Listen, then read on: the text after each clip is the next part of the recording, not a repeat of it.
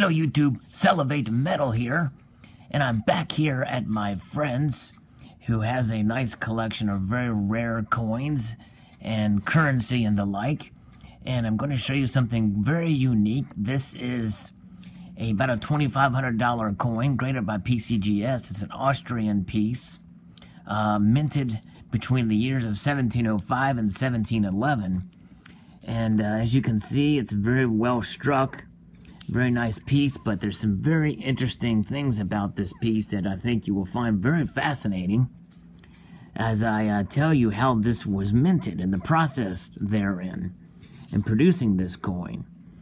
How it was done was it was minted on a roll press, and as most people realize, most coins are stamped out from a sheet of a long sheet that is rolled through and the like, but this kind was not struck with a traditional die. It was done in a roll press where the obverse and reverse dies were timed to roll across the metal sheet at the same time, producing this coin and striking it as such. And it's very hard to tell in this view, but you can kind of see that it's bent a bit, and that is from the rolling process, where it tends to have that curved look to it.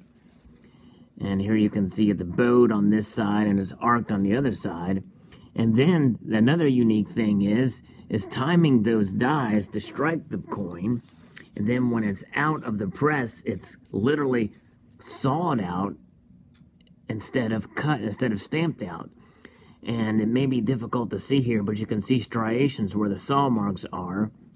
And there's an indentation there that you can see to tell that this was one of the end pieces from which that it was sawed.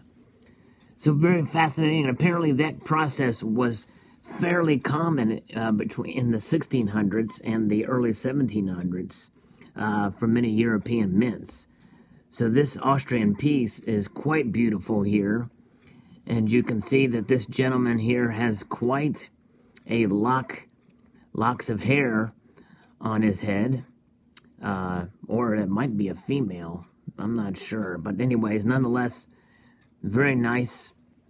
And the coat of arms there on the reverse, very well struck, very nice piece. So I hope you enjoyed this video. I'd like to extend a multitude of gratitude to you all for watching. Please rate, comment, and subscribe.